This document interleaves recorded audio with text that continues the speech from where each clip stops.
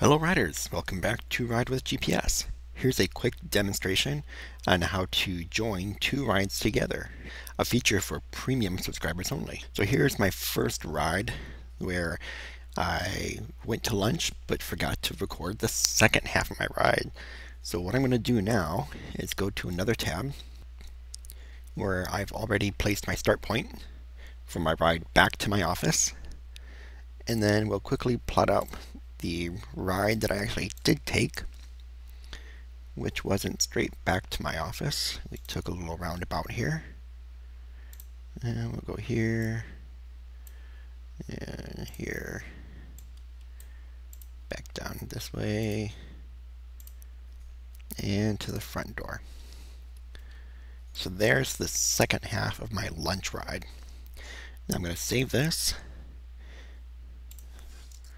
Lunch ride part 2. And here is an important bit. We need to record this as a trip. I'm going to select yes. We're going to tell it the date that this ride took place. My original lunch ride was started at 12, so since this is the second half, I'm going to start this one at 1 o'clock. My other fields here are optional.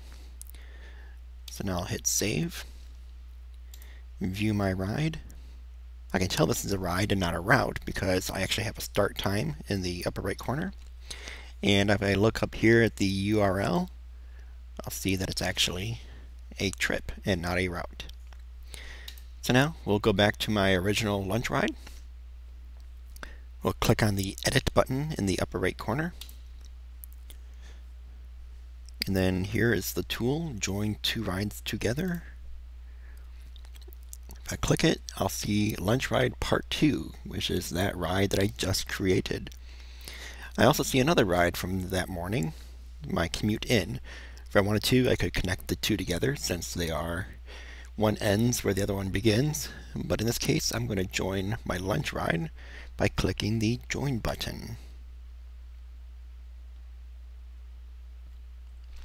So now I have my ride from the office to the restaurant and then back to the office.